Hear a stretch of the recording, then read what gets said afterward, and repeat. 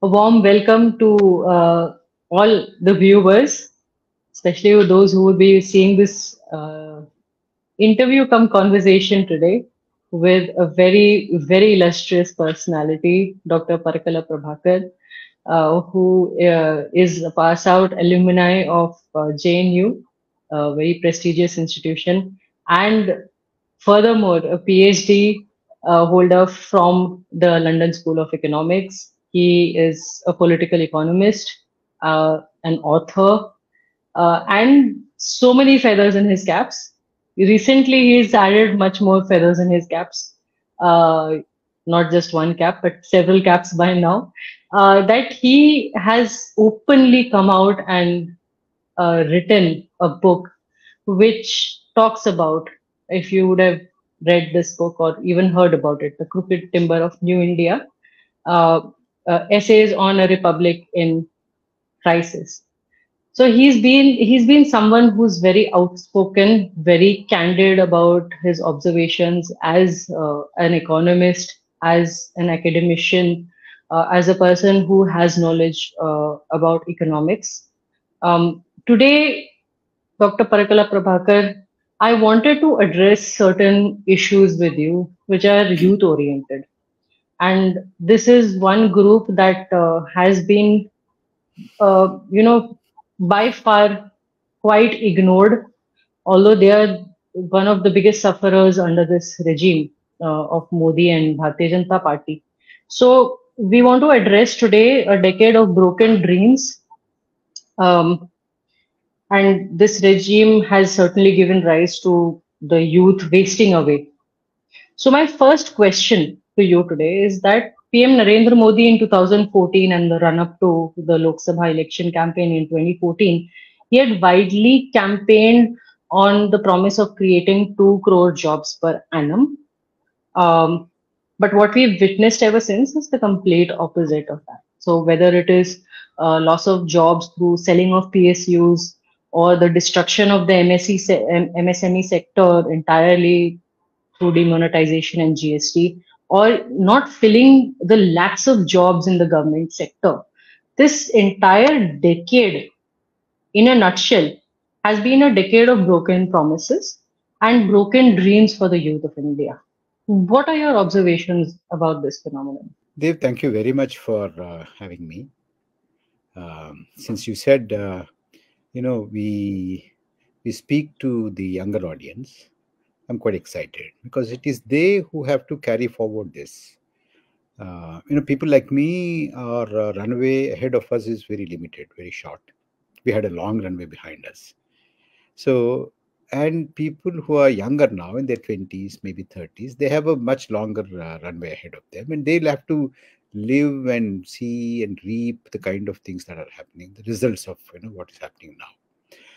And the most important crisis that we face today in our economy and in our polity is the crisis of livelihoods.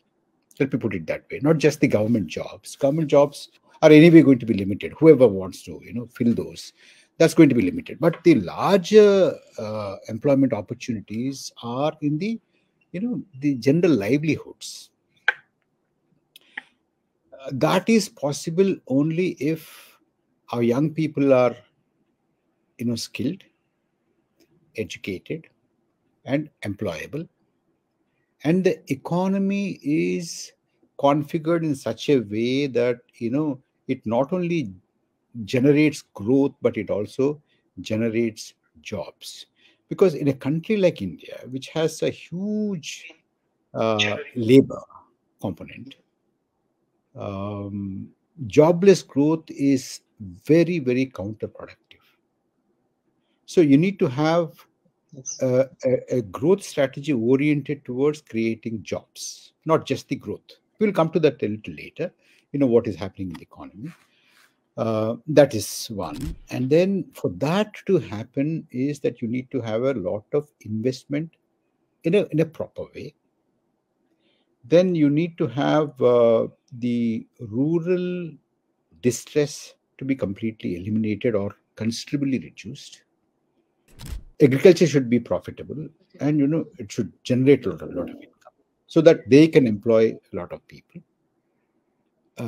These are the 4 or 5 things that the government will have to take into account and pay attention to. But what is happening now? Whatever the government has done and whatever kind of a growth figures that they're showing, which are of course contestable, are the following. One is a tremendous growth of inequality in India. The Yes, inequality yes. World Inequality Lab had come out and said it's a very prestigious lab run by a very eminent economist by name Thomas Piketty. Some people pronounce him as Thomas Piketty because his French is Thomas Piketty. You understand? Thomas Piketty, their group had found that between 1923 and 2023, that's 100 years, this last 10 years are a historical maximum of uh, inequality. In other words, I mean, to put it concretely, 1% of our population corners about 22% of the national income. And Wow. 1% of our population owns and controls about 40% of our national assets. This is the kind of inequality. And then comes the youth unemployment. The ILO report had said of all the people who are unemployed in India, 83% of them are young people. And of that 83%, 63% are educated young people. Now you can imagine that. Wow. And then if you look at where do we stand globally? Globally, Dave, we are, you know, having one of the highest youth unemployment rates in India. That is at 24%. Now, Wow. 24%, we are in the company of countries like Iran, Lebanon, Armenia, and Yemen, countries like Syria. that, Syria. They are not the economies that boast about fastest growing economy, fifth largest economy. They're not. And a small neighbor like Bangladesh has just half of our youth unemployment, that is 12%. Wow. And I don't have to tell you about, for 35,000 jobs announced by the railways in 2022, 1 crore 25 lakh people, young people have applied for it. Look at the ratio. And our Yeah. young people are prepared to go to Gaza, they're prepared to go to Ukraine, to do whatever jobs that come by their way. That is the kind of severe unemployment that young people of India face today. And our labor participation ratio is also on the decline. So all these put together, they all these factors are putting a lot of pressure on our young people. And what about those people who are, educated, and many firms and companies, they say, look, they are not only unemployed, but they are unemployable because they don't have proper skills. And all this talk about Yes. skill India has gone nowhere, which means that the government, although it announces, very catchy slogans and programs with catchy titles like Skill India, Stand Up India, Khelo India, and all that, Make in India, and all that. But, after the inauguration and after the grand gala thing is over, and the next day morning, newspapers and televisions carry huge headlines and all that, it's forgotten. So much Yes. so that forget about 2 crore jobs. Till now, in the election campaign, the ruling party is asking for a renewal of their mandate. They have not even able to say how much jobs they have created. The prime minister doesn't talk about youth, doesn't talk about employment, doesn't talk about industry, doesn't talk about anything. He just talks about what. That is the Well, kind of funnily situation. enough, Yeah, I'll just interject here and share with you that someone had actually asked a question in Parliament as to how many jobs that this government has been able to provide or create in the last 10 years. The answer that came was 7,21,000. So Yes. instead of Hey, the projected 20 crore jobs that should have been created as per Modi ji's promise, only 7,21,000 have been created, which now brings me to the second question. So the flip side of the unemployment that you've been talking about, one of the most overlooked phenomenon in our country right now is how severely inflation has affected our youth and their education, higher education, their lifestyle, their ability to lead their lives of their choice, because survival has taken center stage for the majority of our youth. So we are looking at very high rates of rural and urban poverty amongst the youth, and which is palpable with the fact that people my age, I'm 32 years old, people my age and younger than me, we are literally just one health crisis away from becoming bankrupt. So, what are your observations in this regard? inflation is very high. Let's not, get into these, percentages and things like that. We'll come to that later. That's also very important. But the point is this. The point is,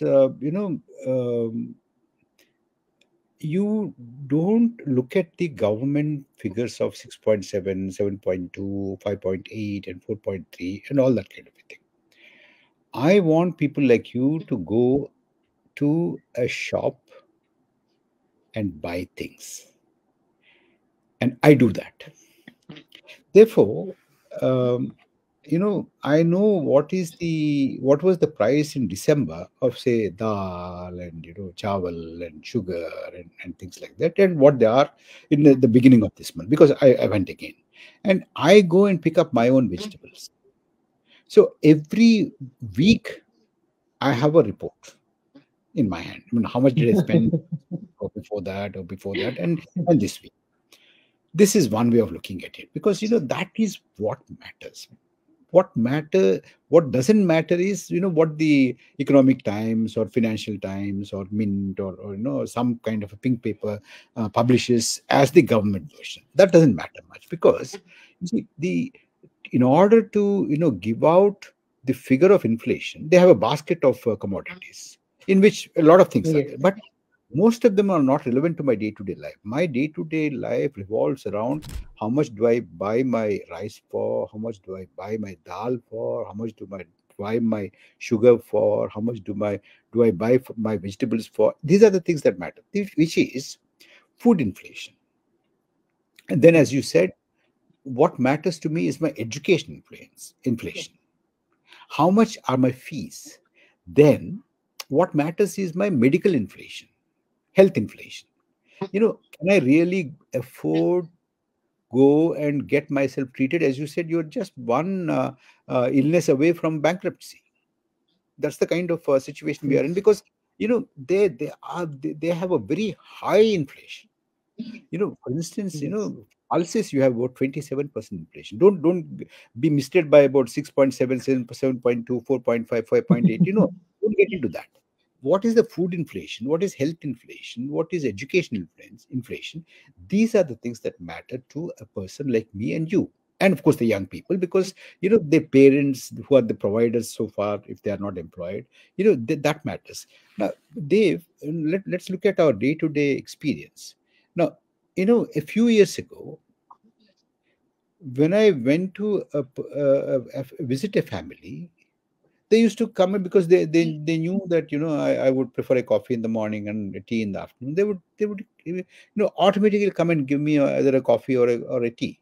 But these days, ask me, would you like to have coffee? Would you like to have coffee? 2 or 3 times, because it's so difficult for them. One cup of coffee means milk and sugar and some coffee powder or tea powder. These things are quite expensive now. You just can't Yes. give anybody who enters your house. You're very, very cautious about it. That's what has made our and the Reserve Bank of India, the latest Monetary Policy Committee also did not revise the repo rate and the reverse repo rate because they are not confident that the inflation rate is not in the safe zone yet. So, notwithstanding what the government says, what the political party which is ruling the country says, we are not in a safe zone as far as the headline inflation is concerned. And we are in a very, very dangerous zone as far as the food inflation, education inflation, health inflation, etc., which impinge on our day to day lives. That is what is the situation now. Okay. My third question to you. As a result of the rampant unemployment rate under this regime, which you also mentioned the figure from ILO, the International Labour Organization, they've pegged it at 65.7%, which, as you rightly pointed out, No, is that is 83% that of is the entire. that with the 63-64% is the educated youth unemployed. Ha, okay, Yeah, okay. yeah.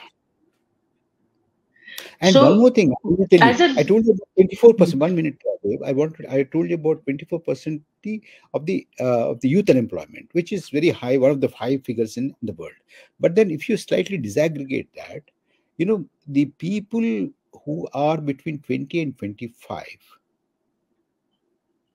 for them, the unemployment rate is about 44%.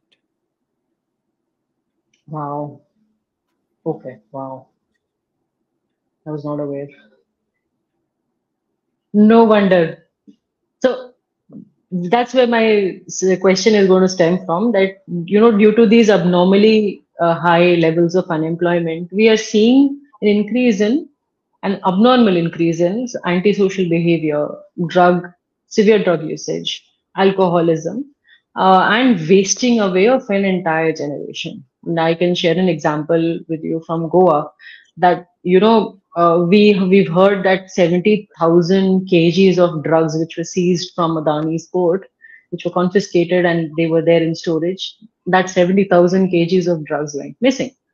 And then on the flip side, in Goa, there's been a recent report where the drugs have reached the most rural and the most remotest villages in Goa. So, is there a connection in all of this? Is there a larger jigsaw puzzle? Where does all this fit in? And are our youth being groomed to become cannon fodder for, WhatsApp university and divisive politics? Indeed, it's very worrying. One is the rise of increase in the drug abuse. The other one, I'll come to that. The other one, which is causing a lot of concern, is that if you look at the NCRB data, National Crime Records Bureau data by the Ministry of Home Affairs, Government of India, the highest number of suicides are in the following three categories. One is young people. Second is farmers. The third is self-employed. Now you can make out what it means. One. The second thing is that there's a lot of desperation among the youth. What do they do after they finish schooling, college, or if they're not lucky enough to go to school and college and all that? What do they do? Because they cannot be gainfully employed. So there is a lot of disappointment in their lives and despondency in their lives. We boasted about demographic dividend a while ago. Remember, some years ago we used to talk about demographic dividend. 53% of our country's population is young people. Now, if they're not harnessed Yes. properly, what is the point in having young people, of that magnitude? And if they're not gainfully employed and if they don't have incomes, they get frustrated, they're desperate, they turn to drugs, they turn to crime, or they wallow in the kind of propaganda that they consume over their WhatsApp university and things like that. We used to be great in thousands of years ago. We should, instead of looking at future, they are encouraged to look back and somehow or the other satisfy themselves that our was on a very, very wonderful, that kind of a thing. So as you said, cannon fodder, something like that, in the sense, they become, the ribbon and, tika and trishul kind of a thing, they and the regime's leaders, their children are very secure, safe. They are on foreign universities. They're employed, they're well heeled. But the Yes. hoi polloi and the hewers of wood and carriers of water, drawers of water, they are the ones who are into these kind of things. So that is happening here in India on a very large scale, and that is a very, very serious cause for concern. Indeed. It's I find it extremely heartbreaking that a population dividend of a country like ours, which you pointed out, 53% of our population is young.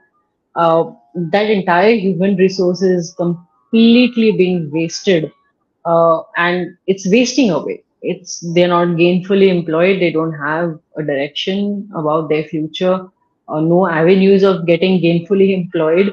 So what do? They turn to basically different ways of escapism, whether it is through drugs, through drinks, through committing crimes, through even peddling drugs, or getting involved, in communal strifes, or becoming part of the cause of communal strifes. They So my next question, communalism is also a sort of drug. yes, of course it is. Of course. It gives you a sense of false purpose, doesn't it? Now, my next question is India, specifically in the north, has been mired in a series of paper leak scams. We've seen crores of applicants, as you pointed out, for a few thousand jobs, not once, but many times over in this past decade. And we see the growing desperation in the youth, which has now taken the form of violent protests, destruction of public property and assets. Agniveer scheme and the whole protest following that is the prime example or the biggest example of this. Would you want to be a youth in today's time? Very frankly asking you. No, not at all. I'm lucky. I feel very happy that I'm so lucky that I've grown up when I was a young person in a different India. I'll tell you why. It's not to say that past is always great and not the present and the future. It's not that. I don't get into that kind of a thing. I look forward to, and I have a lot of hope for the future. But my hope is not a blind hope that at any rate the future is going to be great. No, I believe in human agency, that we need to steer the future, we need to steer the present and go take it forward to a desirable, good future. The reason why I said, I really feel that I'm lucky to have grown up, when I grew up, when I was a young person, is that, I studied in a municipal school, a municipal school. Oh, wow. Yes. And I remember my father, at that time he was an MLA. Maybe I think, yeah, the first time MLA he was.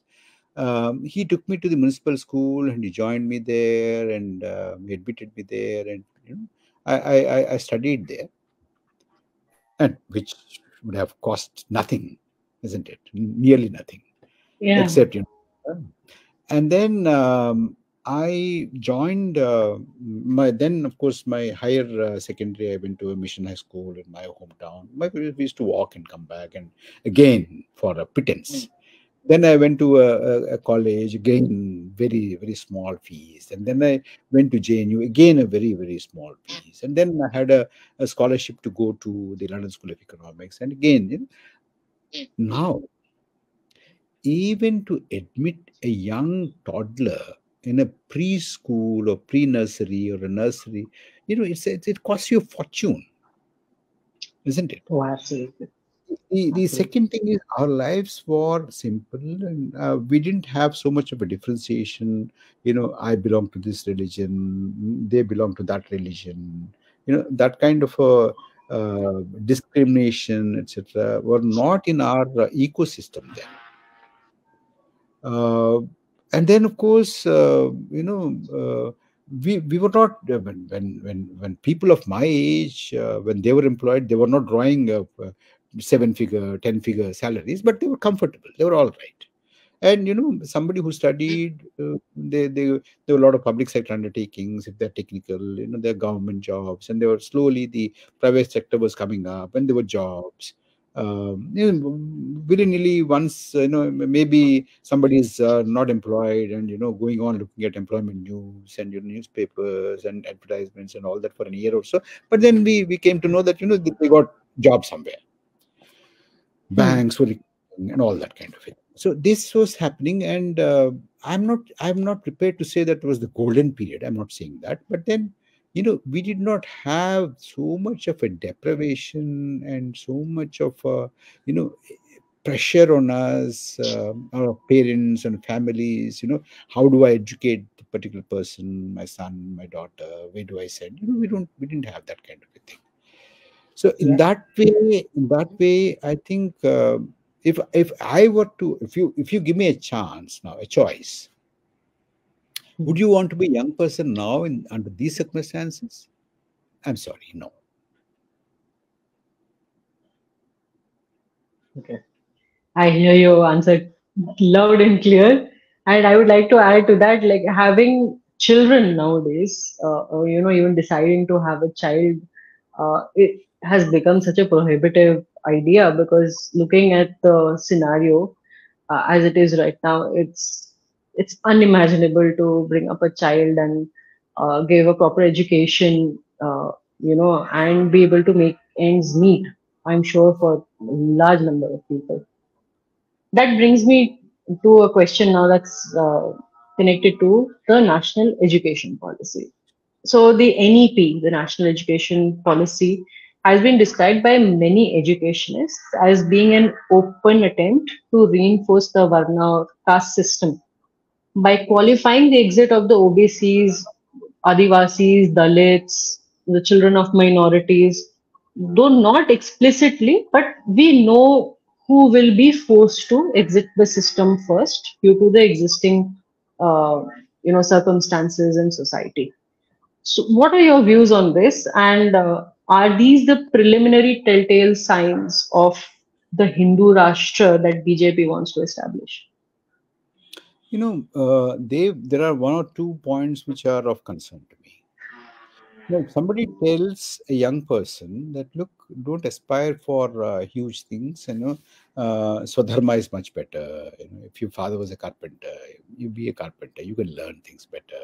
If your father or your family is, something, you carry on those professions. If you're a weaver, you be a weaver. If you're a goldsmith, be a goldsmith, Vishwakarma and all that kind of a thing. This somehow has been an unstated rule for the Indian society for millennia. Although there are some people who try to justify this as some sort of a division of labor, but as somebody who studied a bit of economics, I have not come across a division of labor anywhere which is defined by birth. One, secondly, where you can't escape it. There is no upward mobility. You are stuck Yes. there. That's not division of labor. Yeah. That is not only, you see, it is not division of labor. uh, It's it is imprisonment. it's something like that. It is division of laborers along caste lines. It is not division of labor.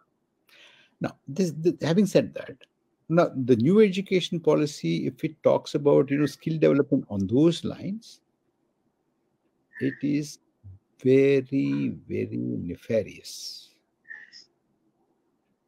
very nefarious. I suspect that. And I do not want India to go back on to that road. And, taken back to Middle Ages kind of a thing. I think our Yes. education system should be scientific. You know, sometimes I wonder when during Corona, when the Prime Minister called for everybody to, bang the plates, the entire country, even Yeah. young people did Light that because diyas. that is because you see we have completely lost the scientific temper which was inculcated a generation or a couple of generations ago. Today you don't have that. Today it's a very small thing where it's a setting up of a mirror, but then you call that Surya Tilak, and and and and, and True. people are awed by it. People think that there's something really divine in that. It's been there. It's a small tweak. Um, so these are the things that are happening, and in order to reinforce this kind of a ideology, thought process, and division of labor, and as you said, the varnashrama dharma and things like that. These are the little steps that the government and the regime is taking in order to push India back into that. And basically fulfill their agenda of making India into a Hindu Rashtra, which has been there on their agenda for almost 100 years now, True. starting from the RSS. So, connected to scientific temper, society in general, but specifically more and more and prolifically amongst the youth, the scientific temper is being destroyed, as you pointed out, based on myths, lies, pseudoscience, fakery, quackery, along with delusions of past civilizational grandeur. Uh, One of the many directives under our constitution has been to inculcate or develop scientific temper among our people. But we see this regime actively promoting a regression to of our people, youth included, specifically through promotion of pseudoscience, asking questions, which is fundamentally important for developing scientific temper, has been made abhorrent under this regime. How far reaching would be the consequences of this, according to you? Quite far reaching. One, of course, I told you about during the corona what happened. That's one. The second thing is, where is it coming from? Our own prime minister, inaugurating or participating in a hospital function, I think in your Mumbai, had said, you know, um, Ganesh. Look at Ganesh. Without it's a human body and an elephant head. Without some kind of a plastic surgery, how is it possible? Which means that in ancient times we had plastic surgery. And then he also talked about IVF in say the birth of Kauravas from from pots and things like that. This, and he repeated that after Mumbai. He repeated that in a science congress, and the entire crowd of scientists assembled there. They all clapped. So that was the beginning of the slide down. But the other thing is much which is concerned me much more was that when was it? Sometime in 22, I think. Lucknow bench of the High Court had referred a case of a dispute between a couple to the Lucknow University astrology head of the department to ascertain, excuse me, ascertain if the lady is a Mangalya. I mean, was she married? Is she Manglik. what? Manglik, yeah. Was she Manglik? Yeah. So, and directed the petitioners to submit her horoscope. It's the court saying. No, this is where it is going. Um, so, and on the other hand, you had a lot of organizations which striven to promote scientific temper, and they have become very inactive on the other hand. Yes, So, yes. the Or conjunction have between been made inactive. probably, yeah, their funding and their patronage and all that. On the one hand, the regime's onslaught on the scientific temper, as the instances I told you. On the other hand, the withdrawal of the organizations which were working towards the promotion of scientific temper. These two. And the regime and a lot of people, contemporary people, they confuse between science and technology. Science is an inquiry, Yes. and the fruits of that inquiry can be used to do certain things. That is technology. Now, if you write a program, that's not science, that is technology. Now, Yes. Yes. if I can invent something, a motor, or maybe even as the Prime Minister talks about the Nalaka gas and all that, that is what that is not science. you know or the planes, because of the cloud, the planes are the radars will not work. That people is science today. And when the Prime Minister of the country talks about it, the general civil society doesn't say what is happening here. And we are in 2023, 2024. When he said that, it was 2022, 23, and today we are in 2024. Instead of going forward, and coupled with that, there is an active encouragement to past worshipping.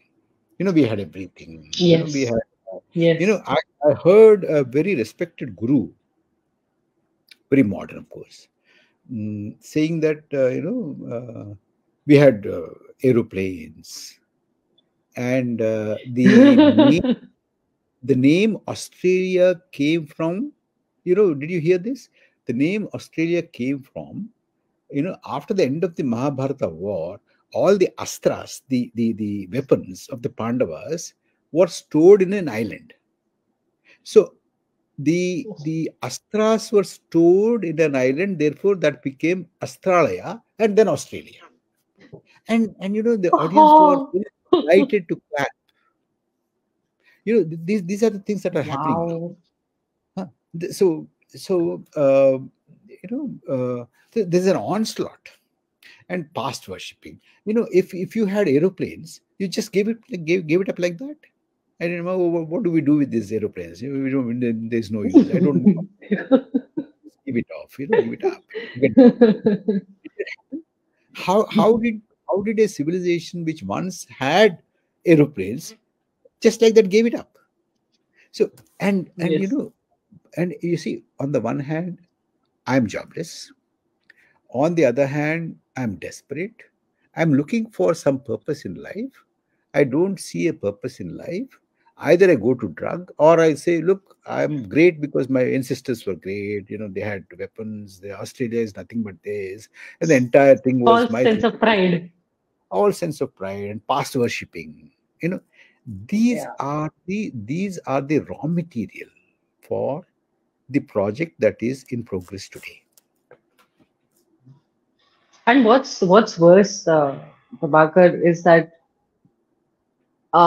when statements come from the Prime Minister himself, like the ones that you mentioned, or the extra 2AB, or global warming नहीं हो रही है, हमारी गर्मी की सहन करने की क्षमता घट गई है, things like that. These statements coming from the highest person holding the highest office in the country actually legitimizes quackery and fakery to In such a large extent. my childhood, Dev, I remember my elders that time. A lot Hmm. of people were getting into BSc in the graduation, Bachelor of Science. And you know what they used to tell us? And when I came for my graduation, BCom was very, very popular, Bachelor of Commerce. Hmm. But the generation before me, BSc was very popular. Hmm. Because when I came to my graduation, banking sector was opening up, increasing, and all that. But before that was BSc. And my elders used to say, one generation before, my uncles and my aunts and my elder sisters and their contemporaries used to say, we opted for BSc because we heard Jawaharlal Nehru and Radhakrishnan speak about science. Today, Yes. the Prime Minister doesn't speak about science. The ruling dispensation doesn't speak about science. Our political leaders don't speak about science. They speak about, you know, ancient India. We had that and we had this. Fine. But today, our young minds will have to be scientific minds. Yes.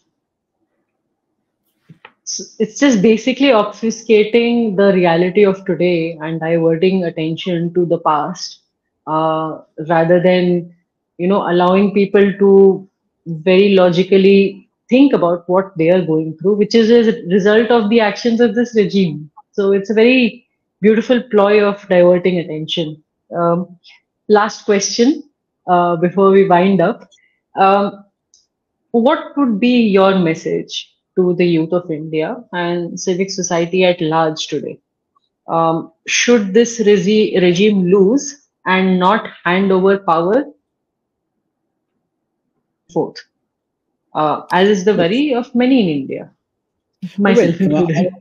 equally worried, Dev, because you see, this regime is trying everything from the way they have interfered with the appointment of the election commissioners and election commission of India, and election commission of India therefore doesn't object to the ruling party, the prime minister, violating repeatedly, even in a single day, more than half a dozen violations of the model code of conduct. And then the Yes. way Surat unanimous election happened, and the way Indore was almost about to happen that way, but then somehow it didn't.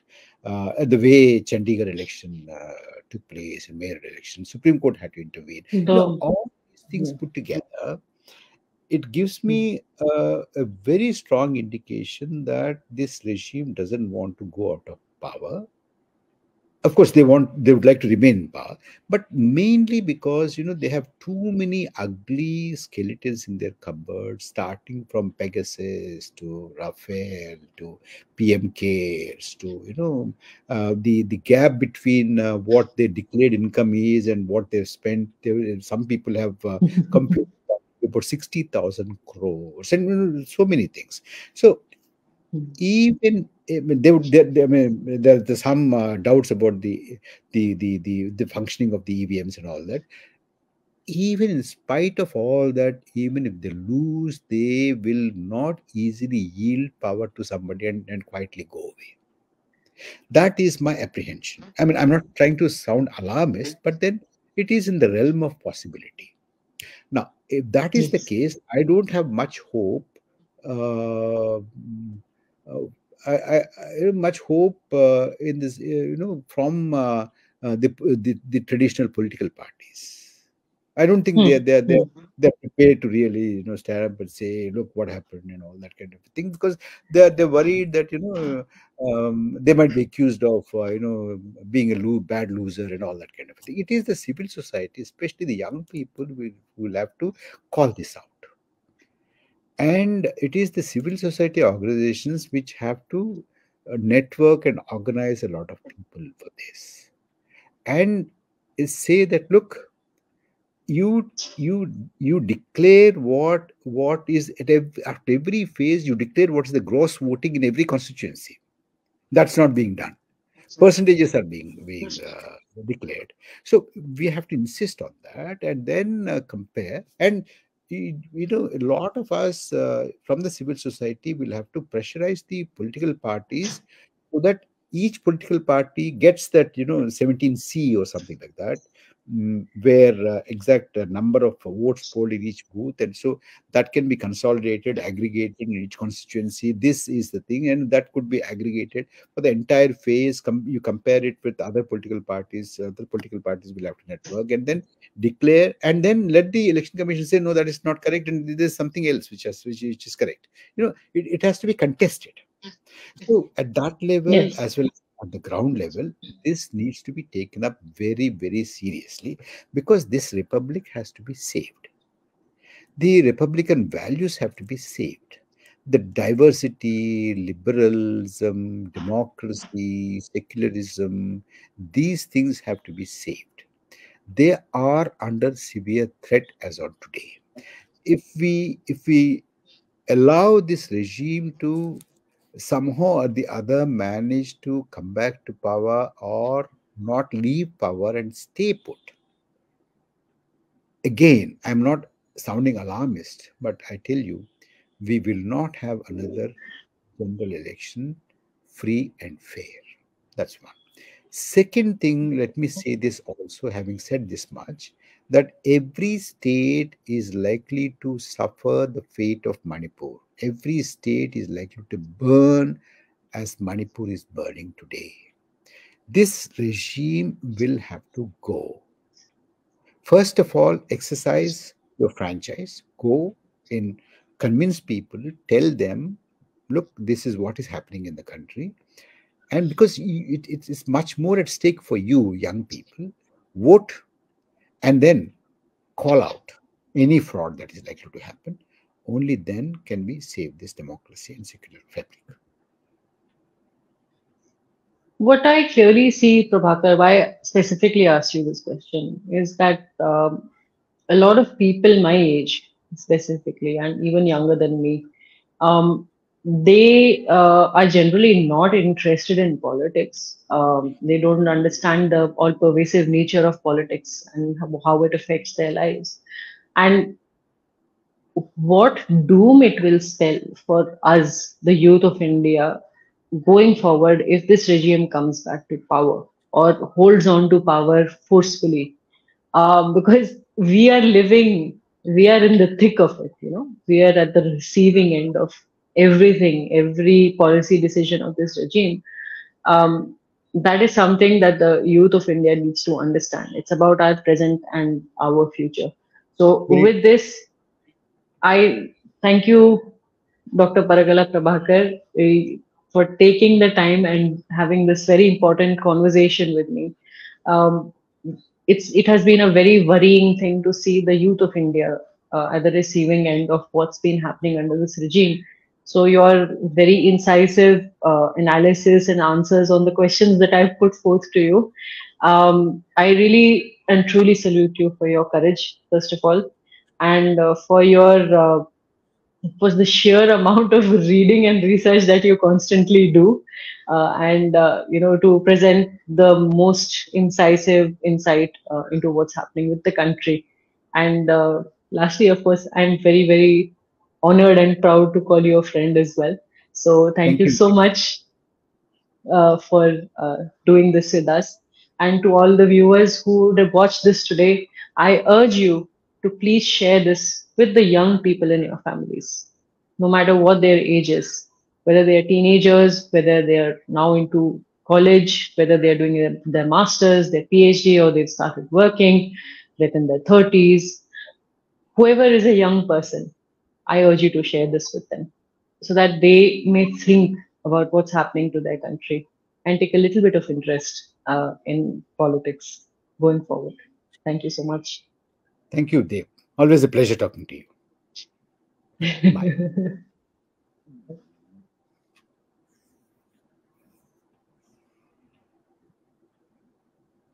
Wonderful. I think the timing is okay. ಮತ್ತಷ್ಟು ವಿಶೇಷ ವಿಡಿಯೋಗಳನ್ನು ನೋಡಲು ಮತ್ತು ಹೊಸ ವಿಡಿಯೋಗಳ ಬಗ್ಗೆ ತಿಳಿಯಲು eedina.com YouTube channel subscribe ಮಾಡಿ ಮತ್ತು ಬೆಲ್ ಐಕಾನ್ ಕ್ಲಿಕ್ ಮಾಡಿ.